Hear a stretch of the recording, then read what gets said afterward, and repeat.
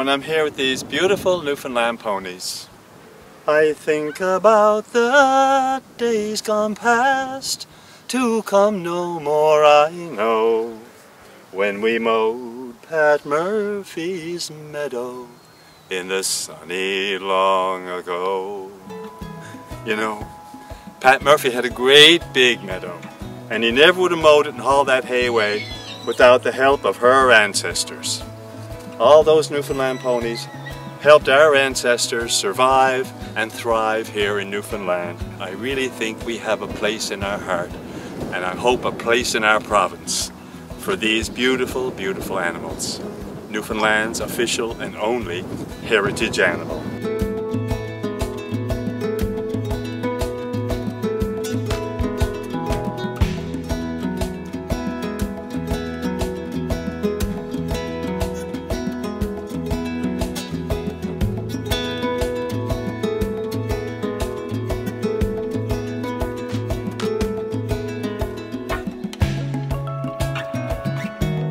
You know, they're a unique breed.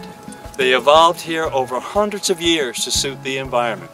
The only indigenous breed of horse in North America whose genes haven't been altered.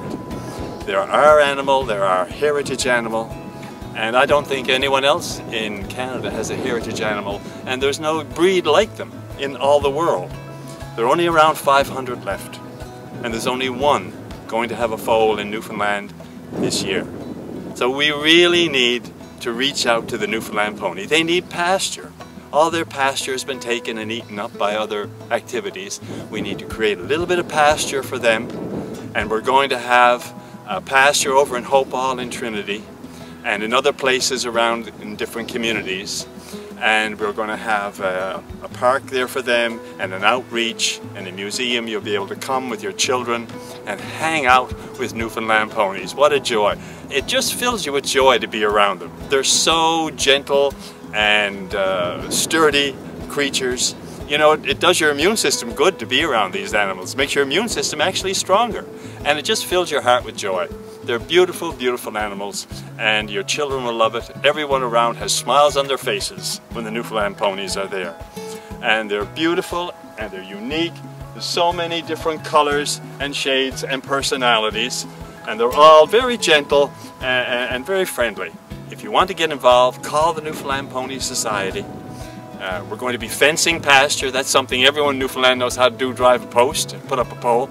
So we'll all go fencing and make a pasture for our beautiful Newfoundland ponies. I'm telling you, you won't regret it. It's a day well spent when you spend it with these beautiful, beautiful animals. Isn't that right, girl? Huh? Isn't that right? And look at this spot on top of the world.